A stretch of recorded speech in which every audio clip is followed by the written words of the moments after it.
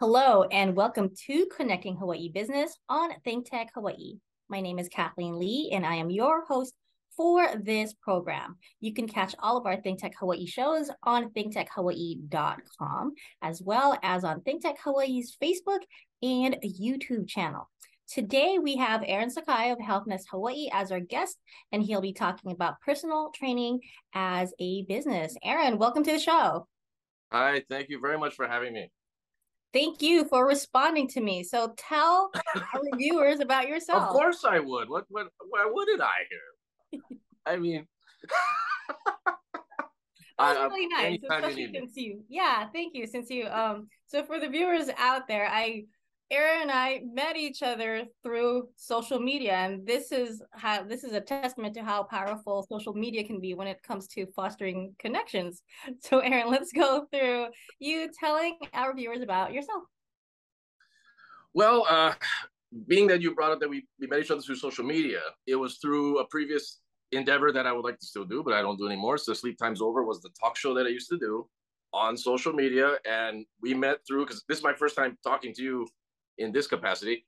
I've had guests, Adrian Tam, Megan Cow, friends of yours. That's how social media works, and we connect with people. And I had the show, and also my day job is a personal trainer. I had that along with the show. Show got too tiring for me, so I had to put the show on the back burner because I just couldn't do it all by myself and focus on the day job, which is and always has been personal training. Healthness Hawaii is the company, and been doing that ever since 2006. Yeah, tell us more about that. I know part of your background is like you were educated in physical training. So can you go over that as well as your experience as a personal trainer since 2006, as well as being at the Honolulu Club since, I don't want to tell people, 20, a while back. 2020 was when they finally shut down, which was a very odd situation. How controversial can we get? Can I go say some stuff about that? Maybe not. We can edit this later. So Honolulu Club, I was there from an intern when I first started college. So I went into college. I don't want to make this a long story, but I got into health and I got wanting to help people from 2003. Went to KCC. There was an exercise science program. Took that. Went to UH. Took the kinesiology program. Within the span of that time, a professor told me, "Why don't you just work at the Honolulu Club and see if you like working at a gym and seeing if this is the right thing for you." So that's how I started there as an intern, working at like 4 in.the morning and then folding towels and just seeing what everything unraveled with the gym. And lo and behold, I've been there since till their closing in 2020. And that was the thing. I graduated 2006 in kinesiology, exercise science in KCC, kinesiology, UH. Been a personal trainer since 2006. So it's going on 17 years. And very fun. Everyone's different. And it's always an experience. Every hour is different. Literally every hour of the job work day is different. Yeah. So what keeps you going? I mean, it's a very niche industry. What inspired you to go into it and have that as a business? Because we're not talking about like selling products, or maybe you have that at some point. I don't know. But we're talking about you selling your actual services and your knowledge. So tell us more about that. Well, when it comes to health, it may sound cliche to a lot of people, but the reason I got into it was I wanted to truly help people feel better about themselves physically, mentally as well. I mean, we can get into that later of how it's very important mentally and how that connects with the physical. But that's basically what I wanted to do from 2003. And each and every person I meet is different. There's never the same story. You may have similar storylines, but everyone's different. Everyone's got their quirks. Just being able to help that person and help that person achieve to be confident and to be comfortable in the fitness world, because it's quite frankly, I mean, it's a weird place, right? I mean, it's a lot of awkward stuff going on. If it was easy to do, everybody would be doing it. So that's really what the guide of the trainer is, much like a coach or a teacher teaching someone how to learn the computer or how to fish. Is teaching someone how to be comfortable exercising and exercising properly and doing the right things for that person, for you specifically, and coaching along the ways of even mental or life coaching as well. That comes into play as well. So yeah, long story short. Yeah, that's a lot of responsibility. And I think it's awesome that you have taken that on because it's very purposeful. And you train people from beyond fitness studio. Do you also go Yeah. into people's homes as well? Yeah, that's always the thing, especially now with a lot of the condos having their own gym now. That's been a thing that has changed over the years is all of these great condo gyms, and some of them are nicer than the gyms that are commercial gyms itself. So that has also been a thing that's been for convenience factor very easy for people. They just come down from go to the lobby or go to wherever the gym is in their building, and I meet them there. But also another thing that's changed regarding COVID is the virtual training and the Zoom training. That's another thing that I offer and has changed dramatically since 2020. Yeah, let's bring that up. You actually went into my thanks, Aaron. You went into my next question, See, which we was, didn't have that set up. Yeah. like, did you notice any patterns between what people requested from you from before COVID hit the globe and after? But you did talk about the virtual training. So let's pull up your patreon.com page so we can go over it and go into more detail about what this is and so how virtual training goes. Okay, so when the first lockdown happened in March of 2020, we all didn't know what was going on and we didn't know what to do. And I'm always a person that works a lot. So like, okay, we're at home and everybody else is at home. So like, okay, how do I get money? Like, what do I do for a job? What do we do? How do we even work out? So I created this virtual program thing on Patreon, and a lot of these subscription sites where you can sign up for the program, you can sign up for a workout, and then I can guide you virtually without having to be in person. So that worked for the first lockdown. I put that on hold all the way till now, basically, because this program that we're talking about is brand new. I haven't launched this yet, but the site is up, as you could see. But it's just to help people with convenience, because convenience is a factor that's never going to go away. It will always be there. And to eliminate any possible excuses toward working out, where people may not want to be around people, working out in front of people, the intimidation factor is just not comfortable. So I created, if you are wanting to stay at home to work out, if you are traveling, if you moved away from Oahu, where we are, and you still want my guidance, I can still help you with that. We have the technology to do so. And that was what it was, just another service that kind of focuses in on today's 2022 age of how everything is online now. So that was really what it was. It was stemmed from COVID, but it kind of an evolution from COVID since we are back in person again. Yeah, I appreciate how you adapted that quickly. And speaking of working out, how important is routine and consistency? Some people say you have to switch things up. Others say no, as long as you come up with, like, what does consistency even mean? Is it just working out every day, doing the same thing? Or is it working out every day, switching it up? Like, can you go into that a little bit further? If we look at the bare bones of just exercise in general, consistency is key. And we have sets, we have repetitions. Everything's a repetition. And if we look at the word repetition, it's doing the same thing again and again and again. It sounds monotonous, but it's key. It's key to adapting, key to getting stronger, key to learning, key to getting better at whatever we're doing. That's really it. I think that is the most difficult for a lot of people, is just to consistently do something physical. We have a lot of other tasks that we consistently do throughout the week. Take a shower. But we look at that. That's something that we don't really look into our mindset of thinking of, we need to do something physical. We need to get out and go walking. We need to go out and get physical in any type of capacity. That's really what it is. It's just, if you can maintain that, the difficulty of the exercises, the changing up of the exercises, that comes later. That's later on. The first bare bones is consistency. Being able to work out 3 times a week. Can you pull that off? Can you pull off 4 times a week? Go from there. 20 minutes a day. Can you improve to 30 minutes a day? It's really, we have to simplify it, and it's still going to get you results. We don't have to look at, we have to do something in high intensity training. We don't have to do any. We start with the bare bones of the person, of yourself, myself. Where are we in our life? where can we go and add to our life in a physical capacity that is only going to benefit us. Like anybody that walks, if a person walks 5 days a week, they're going to feel better. And it's not going to be anything difficult, right? But they're going to feel better. And then they're going to want to feel even more better. And then that's when you progress. So somebody wants to do 10 push-ups every day. If he does that, he's going to feel a little bit better about himself. He's going to feel better physically. And then we progress. So consistency is number one. Difficulty, not so much number one. Maybe look at that number 2 or 3 in the ranking. But consistency is key. Okay, that's good to know. Coming from a trainer, since I do my runs. I call them run walks because they're not super intense. They're a combination of running and walking. So this is good to know. So thanks for confirming that, Aaron. Appreciate it. Yes. You have very useful information when it comes to what you have out there, especially when it comes to your social media. And one thing that caught my attention was you talk about focusing on fat loss instead of weight loss. Yeah.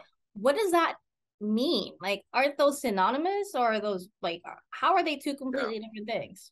Big misconception. I'm going to go on the scale. All right. I go on the scale every day. Changes every day. 2 pounds, 1 pound. And then what happens? Anxiety, stress. And then we freak out. And we're like, oh my God, what are we going to do? That should not be the case, because weight is going to fluctuate regardless. It's a long going informational thing that I don't know where it got misconstrued, but we always like to look at the scale as like the end all, and that's always been the case. It should be the case of we want to burn fat. We want to lose fat. Muscle weighs more than fat. So if the said person is going to be working out and doing weight training, they will gain probably a few pounds, but their clothes will fit different. So looking at the fat loss that's how you're reshaping the body, not looking at the overall weight, but looking at how I may be weighing 5 pounds more than I did 3 months ago, but I can wear a smaller size pants, smaller size shirt. That's what we need to look at, as far as not looking at the scale and having that just control our life. Look at other means, look at other types of measurements. The scale has been such a convenient thing over decades, right? We just buy one from Amazon and you put it in your bathroom and then you go stand on it, and it's just convenient rather than measuring your body fat. So I get it, but it's just changing the mindset of looking at, I'm going to start exercising. Don't focus in on the scale. Maybe look at it once a week. A big misconception that should be changed. So you're saying I shouldn't tell you that I weigh myself every day? Please don't. Yeah, that's not going to go well. You're right, though. You're absolutely right about that, in that it does cause a certain level of anxiety. So I appreciate you reminding me of that. See, this is why we have you on the show, Aaron. Well, thank you. Yes, I'm trying to try to dispel like a lot of the, I guess the stereotypes of the years, of that. Like the classic one, I'll throw this one out there, is whenever I meet a female for the first time, they're always like, okay, I want to do weight training, but I don't want to get bulky. And it's every single time, like, I don't want to be like a bodybuilder. Like, I didn't realize bodybuilding is still a thing in 2022. I didn't realize, like, I thought that was like done in the 80s, but people are still holding on to the bodybuilder thing. I don't know any, unless you're in a bodybuilder, I don't know who's following bodybuilding, but women still know about bodybuilding and they don't want to be like that woman. So I'm like, it's impossible to do that. And that's a big misconception, is weight training is actually more beneficial for women than it is for men. There are far more female-oriented issues that weight training will help, more so than men. Osteoporosis is one, if we can just say that. And women need to, I guess, get more comfortable with weight training and not realize that they're going to be all bulky and turn into She-Hulk or something. It's not going to happen. So there's another one. I hope that changed your mind. I hope you didn't think that before. No, not at all. Okay, good. Okay. But what was the other one? Launch into that. Well, the main one is, that's the two main ones that I hear all the time, is the scale. I don't want to become bulky. I don't want to look like a man is another one. I mean, I don't know where that got misconstrued through the years, but it's a lot of it has to do with intimidation factors of the gym and being comfortable in the gym environment. And I think that's a big factor. I hear a lot of women saying they don't want to work out in the gym because they don't want to be around these meathead guys, and they just want to go on the cardio machines because they don't want to deal with it, and they don't want to go to the weight area. I totally understand. I mean, once again, the gym's an odd place. So that's where I come in sense of I'll be the guide for you. Let's figure out this crazy world together.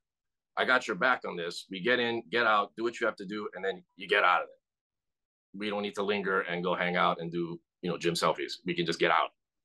And that's part of it. I mean, it's a lot of psychological factors too that I hear come up a lot.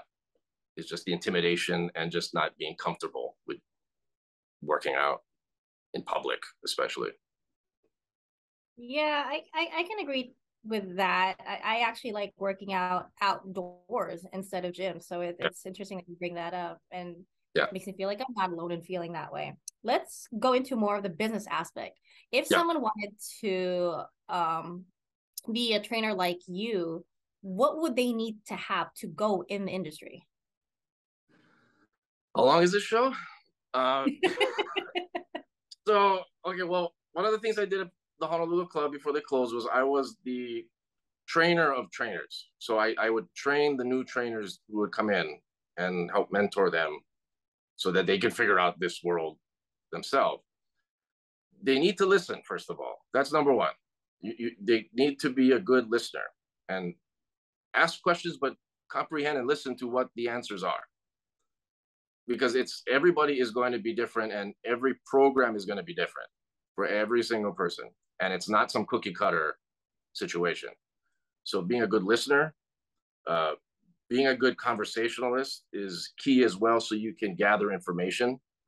And the more you gather, the more you'll know about that person, the more you can program to that person. The knowledge, hopefully, of course, we need the knowledge. So the schooling is a critical big time factor, but a lot of it has to do with the personality of that said trainer, the listening skills, and just the communication skills, just being able to put that all together, because there's the science of it.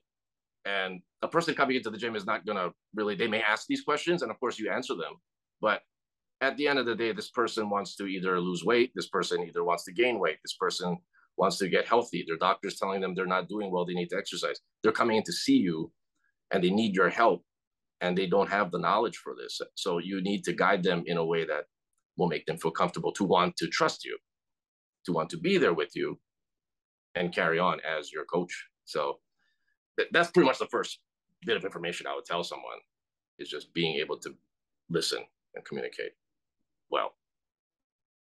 Yeah, well, you've been in the business for a long time. What are some challenges that you have ran into in building it? It's really getting your name out there, and plus it's, since we're an island, it's word of mouth. It really truly is word of mouth, and it's once you find that said one client, of course, do the best job you can possibly do, of course, with all of your clients, but try to see what type of worth you can get out of building that relationship you have with that said person. And that will be how you build. Say you're training a man in his 40s who's married. Ask him how's it going. If he's enjoying it, if he's enjoying the time with you, ask him if there's anybody else in his family that could benefit from the results you're getting. Ask if he has a wife, or son, daughter, whoever, friends, and just put it out there. A lot of it is just asking it. It's a salesman tactic, but it's an honest salesman tactic, because we're just selling, just getting healthy. You mentioned products earlier. Like, I'm not a person of selling any products. I used to work in a vitamin store. I ain't pushing any vitamins now. I just don't feel it's needed. If you just eat well, if you exercise well, that's really, it's cliche as that sounds, that's really all you need. So that's how you would say it to that said person, of how you would build, and that's how you would build your clientele, is just through honesty, through trust, transparency, and then hopefully that will connect to other people, and people will hear of you, and then you may find people on social media. Here we are. So it's all relative. See how we just bring that back from the. Yeah, thanks for bringing that back full circle, Aaron. What are some lessons that you have learned that you'd like to share with people out there? Wow. in regarding just the business aspect, or anything. Yeah. It's just really being just the key to, I guess, to being a good personal trainer, or just being a successful personal trainer, is just really comes down to the listening skills and the communication. The knowledge is there once again, but it's really just having to listen to that said person and follow along with what they need and cater to them. And because we're in the customer service industry, it's a customer service position. So it's being able to cater to that said client and cater to them to the best of their ability. And that's really the basis of it. And just know that there's a lot of psychological factors too that may be coming into play, of why are they working out? Why are they not working out? If you're telling them to work out if I see the person twice a week and I tell that person, can you go and do 2 other days a week, and I'll give you the homework and I'll give you a workout to do, and they don't do it, delve into what's going on with that. Why are you not doing that? And there's always going to be those said factors. And I hear all kind of stuff. It's similar to like a hairstylist or a bartender, where they'll spill all kind of information to you. And it's all connected. If they're feeling a certain way, they're not going to be able to work out. If they're stressed, they're not going to be able to work out. It will help them if they do, but there's going to be other things that I have to help guide them to make sure that they can put it to the side or overcome. So yeah, I'm giving long lessons. Yeah. Is it, sorry, am I just... No, but you should, because you're a coach, right? You're a trainer, you're a coach. You should be giving long lessons. And so I appreciate once again, how long we got this episode? Like 30? We actually have a couple minutes left. Is there anything else that you would like to add that we didn't cover? Just know that for anybody out there that's just wanting to exercise, anybody out there that's hesitant to work out, look at yourself and what are the factors that might be the case. I mean, there's a ton of excuses, right? And it's just looking at what is the underlying factor. Do you want to feel better about yourself? Do you want to get and feel that way, or living out of shape? I wrote a quote on IG not too long ago. Living out of shape is harder to do than exercising, and I hold true to that, because someone who has back pain or whatever pain going on, they're going through their day and they're just like kind of just dealing with it, rather than somebody exercising. You bring up consistency, we did before. If you're consistently working out and moving around, let's see how that back pain or whatever pain, let's see what happens with that one. I'm pretty sure it's going to change dramatically and for the better. So it's really that. Do you want to move on and progressively get better with yourself, or do you want to live out of shape? That's kind of the thing that each of us need to look into ourselves and figure out. I like that. Pick the kind of heart that you want to live with, right? So right, exactly right.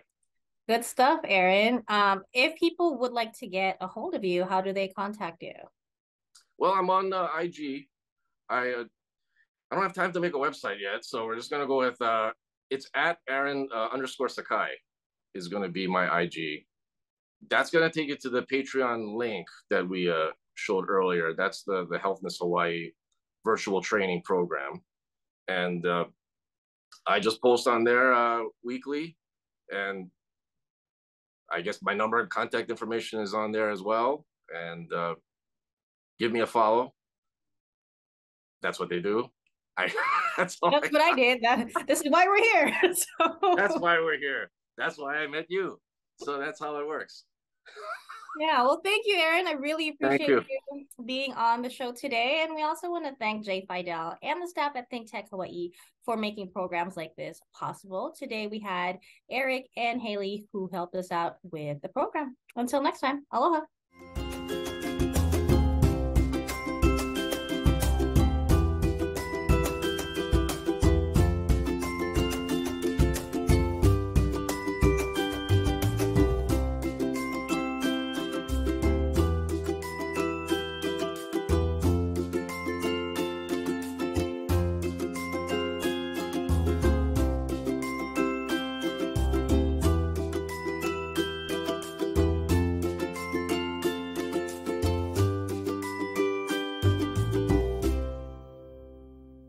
Thank you so much for watching ThinkTech Hawaii. If you like what we do, please like us and click the subscribe button on YouTube and the follow button on Vimeo. You can also follow us on Facebook, Instagram, Twitter, and LinkedIn, and donate to us at thinktechhawaii.com. Mahalo.